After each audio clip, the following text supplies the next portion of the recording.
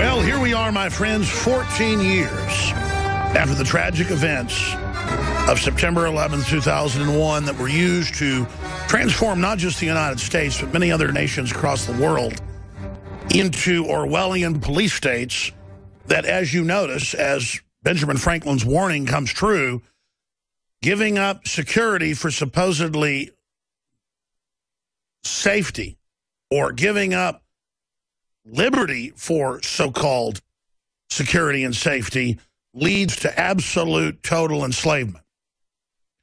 I just had a Freudian slip there. I was trying to quote him from memory, teleprompter free, that those that give up liberty for security will receive and deserve neither. And so I was saying those that give up security for safety are idiots, because I see liberty as security, so you don't get safety out of giving up your security. The two things are interchangeable. So my mind just changed the word in midstream because I'm so dedicated to neurotically telling the truth. It goes without saying, if you give up freedom, if you give up your basic rights, if you let an outside group, a centralized, secretive group, control your resources and your life, you will wake up very, very soon being enslaved. That's the history of the world. It's absolute common sense. And as the checks and balances go out the window, it becomes more transparent than ever. We have quite a lineup today here on the broadcast. We have the barber. He contacted us. He's going on Fox News today. He said he wanted to come on here first. He saw us talk about it. Barbershop fined $750 for refusing to cut a woman's hair. It advertises as a men's barbershop. And a woman came in and said, "You're going to cut my hair." And they said, "We don't have the equipment to cut your hair the way you want it done. Go to a women's hair cutting place." And Pittsburgh fined them.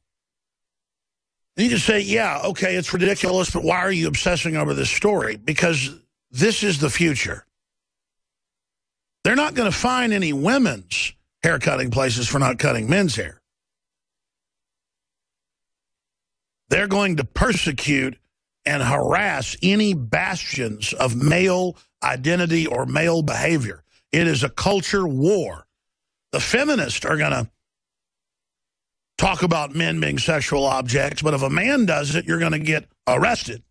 That's already happening in some areas of Europe. This story was out yesterday. Feminists claim it's sexist to compliment women.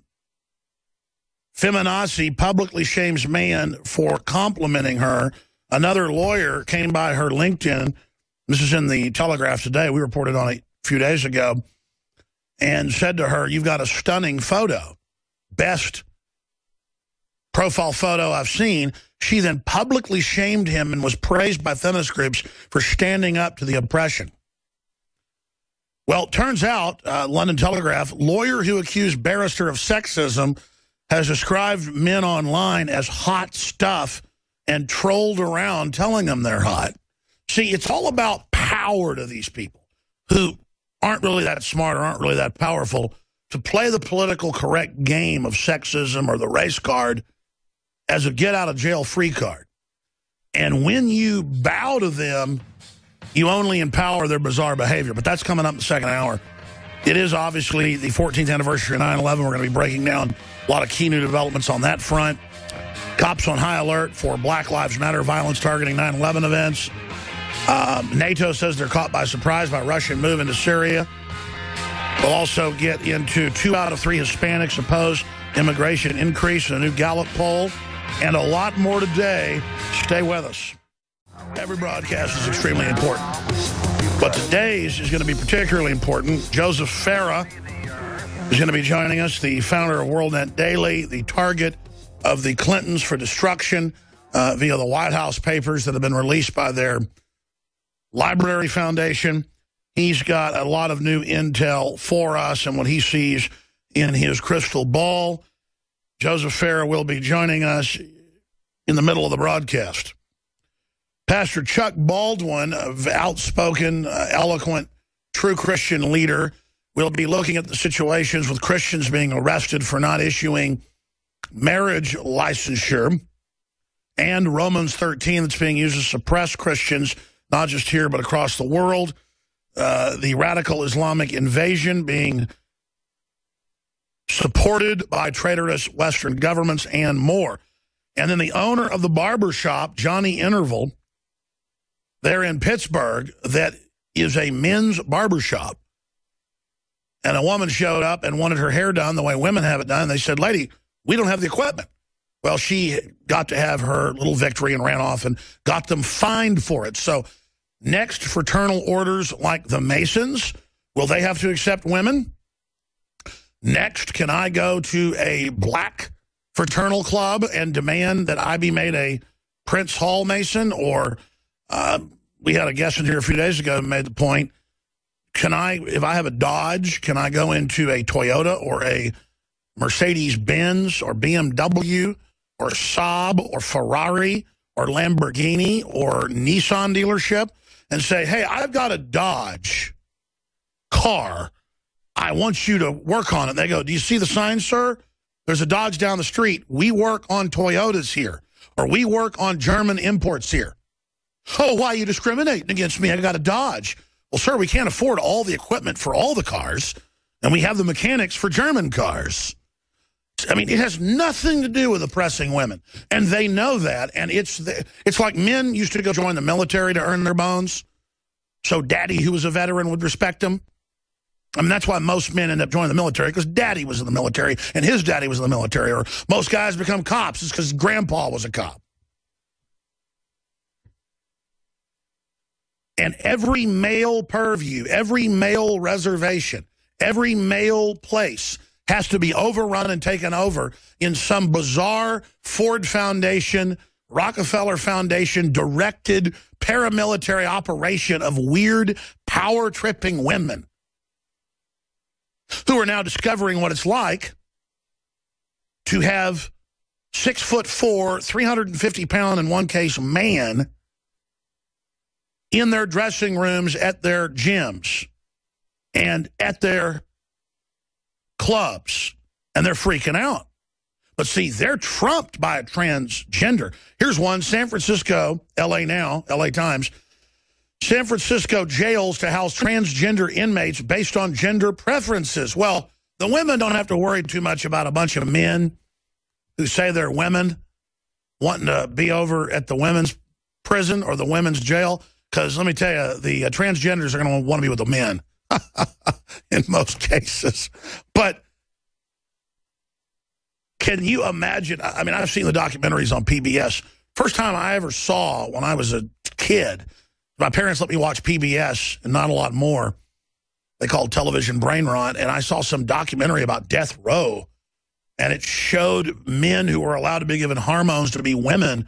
That's where they did the social engineering test in the 80s, was on the prisons. And it showed, like, on TV, documentary, men with big breasts fondling each other. And I was like to my dad, who was out of the room, I go, Dad, what is this? And he goes, yeah, that goes on in the prisons where men adopt the fact that they're a woman to basically have a place in the prison, and they get passed around, and most of them get HIV. And he goes, and they also give their blood to get the drug money. Then the prisons sell them the drugs.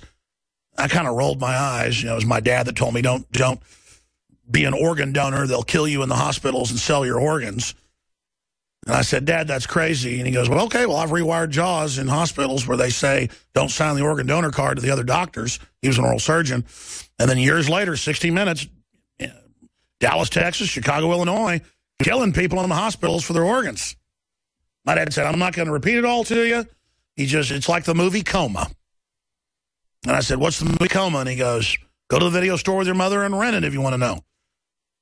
Turns out how right I guess he was the original conspiracy theorist in the family because he was right. But that's all this is. So you're a woman in prison and a 250-pound guy comes in and he's a lady. and you see, if they can get away with this, they can do anything. In fact, they just pulled up an article, mass murder was given the right to taxpayer-funded sex change in prison. And man, death row is a party. It is a party, and they work the system. So we've got the owner of the barbershop coming on.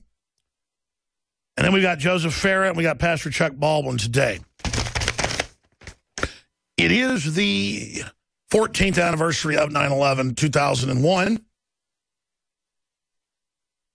And before I get to the latest on 9/11, I think Leanne McAdoo did a superlative job with the rest of the hosts last night on the Nightly News, going back over some of the more bombshell interviews we've done, including a high-level, recently retired senior firefighter who talked about the bombs in the buildings and what really happened that day. But I just want to look to what's currently happening and what's going to happen, and how 14 years later, Al-Qaeda, ISIS, Saudi Arabian proxy armies are bigger and badder by a scale of, I don't want to exaggerate. They admit there's about 250,000 operatives they know they have. Al-Qaeda had a couple thousand before. So a couple 100,000 versus a couple thousand. I mean, it's just exponentially bigger. Do the math yourself. We're going to tie that in now with the former deputy director, recently stepped down, of the Central Intelligence Agency, saying that they were basically ordered to make up false intelligence to cover up Al-Qaeda and ISIS's spread. That's on Infowars.com. And it dovetails with former DIA director, U.S. made willful decision to support ISIS in Syria. So the good news is our own government, our own CIA and Defense Department, I mean, who do you think I've had on blowing the whistle on 9/11? CIA people, FBI, others. The deputy director of the FBI was killed on 9/11, John O'Neill. He gave a speech 2 weeks before in England. The Telegraph covered it, saying our government basically runs Islamic extremists. They're protecting them. They're going to allow them to attack to take our liberties. He was then called in the day of 9/11 and blown up in the building. Can't make this up. Can't ever make up reality compared to fiction. Reality is so much wilder, it always is. Truth is stranger than fiction. So we're going to be getting into all of that today. But here's the really big news, and this is what I experienced growing up in Dallas, Texas, living in Austin, Texas, spending a lot of summers, at least a month each summer for a lot of years with my cousins down in San Antonio, so my parents could have a break. That I'd say from the polls I've seen, what I've experienced, about 65, 70% of Hispanic Americans are really upset about illegals because they know they work the system and work jobs, but then also get welfare, driving down wages. And the Hispanic Americans, who just want to be called Americans, are generally pretty prideful folks, don't have abortions, don't have as many divorces, don't call the police as often, own guns, and work as hard as they can to play by the rules. And are military veterans, and they really get upset by the illegals because the illegals, not all of them, but a portion of them, are very tribal. I mean, Mexican towns have fights for the next town all the time. This is what humans do, and they basically fight with each other. And they understand what's happening. So when you hear this hoax that 2 + 2 = 5, or you can keep your doctor under Obamacare, or it's free, or you didn't build your business, or raising the debt limit doesn't raise the debt limit, it is a giant hoax. But when you hear the hoax that Republicans are going to lose the election because they want to have a little bit of a border and not let people have their babies for free. Well, I mean, now the majority is Chinese women having their babies for free. Upwards of 10,000 a week pouring in. It's just not fair. And we're going bankrupt. And people are playing by the rules, paying all these taxes, and can't make ends meet. And they're watching Eastern Europeans, Africans, Chinese, Mexicans, Guatemalans, Nicaraguans, Brazilians, you name it, getting everything free, and they're mad. What sane person wouldn't be? And here's a Gallup poll, one of the most scientific out there, 2 out of 3